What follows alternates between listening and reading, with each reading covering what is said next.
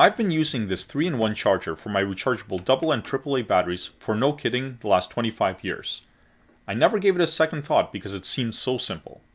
Just put the battery in, the red light goes on, and it's charging. Except I never knew when to take them out. Sometimes the light would turn off, which made it obvious, but not always. So that got me curious. How long should these batteries be charging? And how does that compare with what the charger's actually doing? Now that I got myself a NetDAQ, I have just the tool to find out. And spoiler, what I found out led me to replace my old charger with this one. But let me start with the first question. This is actually relatively simple to answer, but not to implement. Keep in mind that what I'm going to talk about applies specifically to nickel metal hydride type batteries, which are the most common rechargeable AA and AAAs on the market now. This graph shows the voltage and temperature of a typical battery as it's being charged. The charging begins about here, and then you can see that battery voltage starts to increase, rapidly at first, and then more gradually. Notice that for a long time the battery temperature only increases slightly while charging, and then it takes off.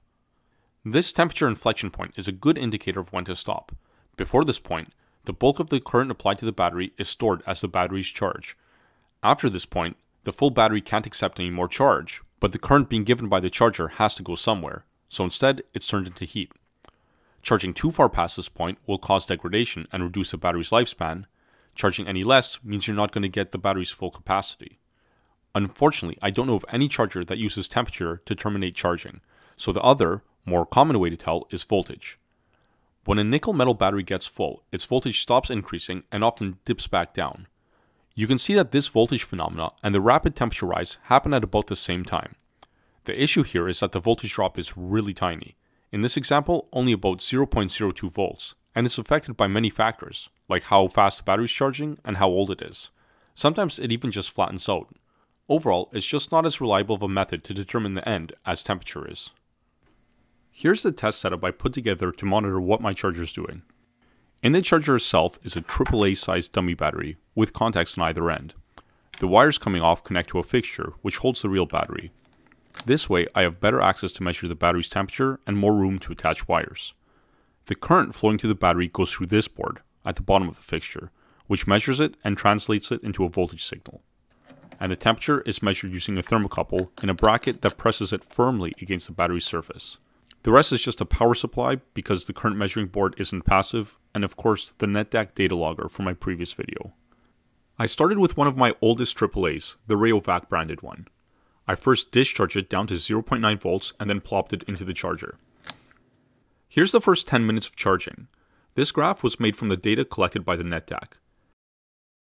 Charging starts here and the battery is given about 110 mA of current for about 2 minutes. Then the charge current is stepped up to about half an amp. The voltage starts climbing and shortly after the temperature does too. Here's a graph of the entire charge cycle and two things stand out.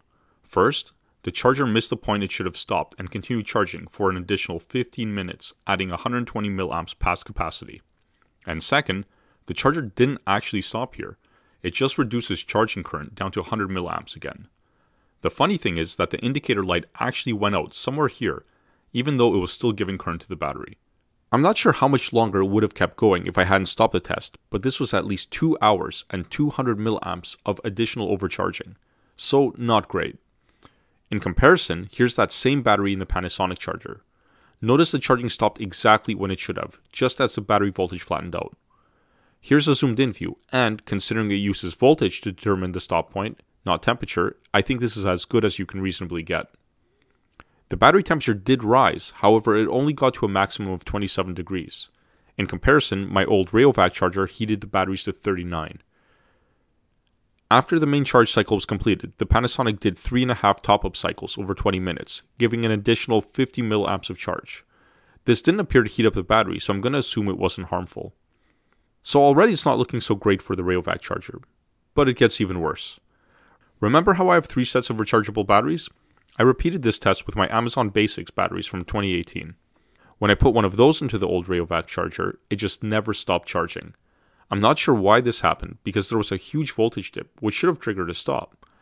I let this go on for 10 hours before I just took the batteries out, at which time it was 46 degrees and had received 4,200 mA of charge, over 5.5 times its rated capacity. When I put these batteries in the Panasonic charger, it actually wouldn't charge them and just gave an error code. I didn't realize it then, but the batteries were basically shot, and I correctly identified that. Despite appearing to work in my flashlights, albeit quite dimly and not for long, I found that the batteries had an internal resistance of over 1000 milliohms and showed zero capacity during discharge tests. Basically, they're better paperweights than they are batteries.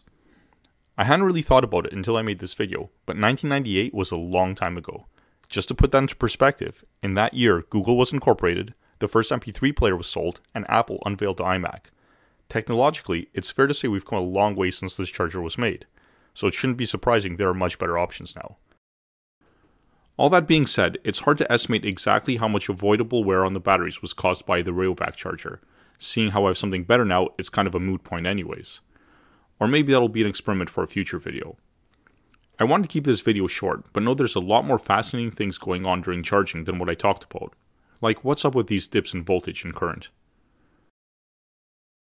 Also, I know these rechargeable batteries aren't exactly mainstream in 2024. The trend now seems to be built-in batteries for everything. But for flashlights, I think they're still a really good option. When your batteries die, you can just throw in a new set and be back in business rather than plugging in your light and waiting for it to charge. Besides, I already have so many it wouldn't make sense just to throw them all away. If you're interested in picking up this charger and want to support the channel, I included an affiliate link in the video description. Thanks for sticking with me. If you enjoyed this video and want me to cover more topics like this, let me know by hitting that like button, maybe even leave a comment. Till next time, don't overcharge your batteries.